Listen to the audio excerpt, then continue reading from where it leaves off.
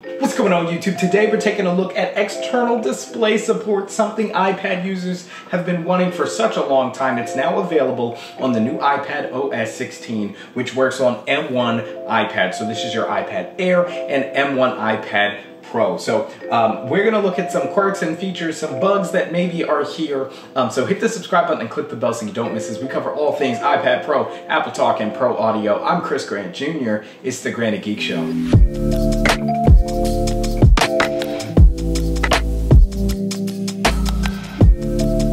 Oh, by the way, the reason I'm not screen recording the iPad display for this is because screen recording automatically disables the external monitor support functionality. So again, I don't know if this is a bug. Certainly the M1 has the power, the horsepower in order to do something like this, but it's not available right now. All right, so diving right in, no tricks, no gimmicks. This is the USB-C cable connected to the display and plugging it right into the M1 iPad Pro here. I don't know if you can see me plugging that in. They're gonna talk to each other. It's recognizing a display, and here we have the display is on. Now, this is extremely bug-ridden. I'll start with the first thing, and that is the trackpad is inverted.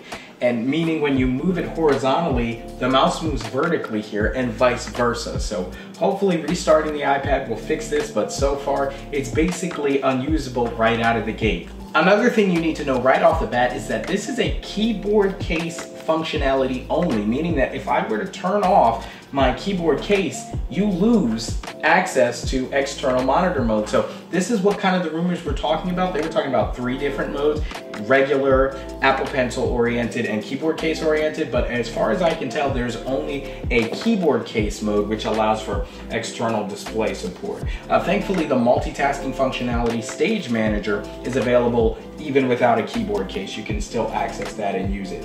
Another bug that we have right now on this is the cursor is on both displays simultaneously. So that wouldn't make any sense. If you were trying to manipulate some content or something on one display, you could inadvertently end up clicking something on the other display, which is obviously not desirable. Also, sometimes the cursor will be invisible on the iPad, but you'll see it highlighting things as you're moving around.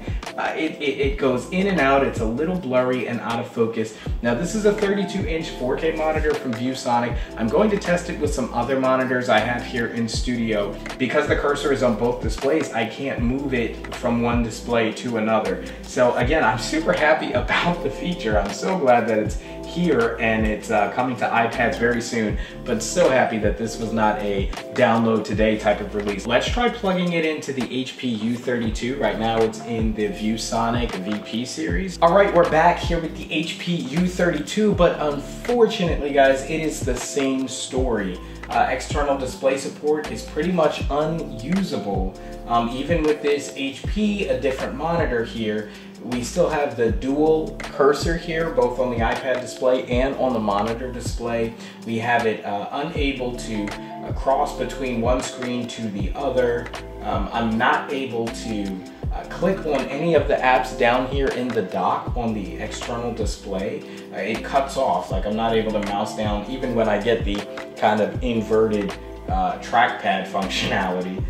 It's still very much unusable. So disappointing here. We're gonna have to wait for the next version or the first bug fix in order to iron out some of those issues, make external displays actually functional. But until then, guys, keep it locked here with the subscribe and hit the like button, as I'll be deep diving into all the new features on iPadOS 16. Hopefully, the rest of the features are much better than the ones we got going on here. So if you want to see my live recap of WWDC 2022, check out the link down in the description below, or I'll just put it up here. Hit the subscribe button, click the bell so you don't miss us. We cover all things iPad Pro, Pro Audio, and Apple Talk. I'm Chris Grant Jr. It's the Granite Geek Show.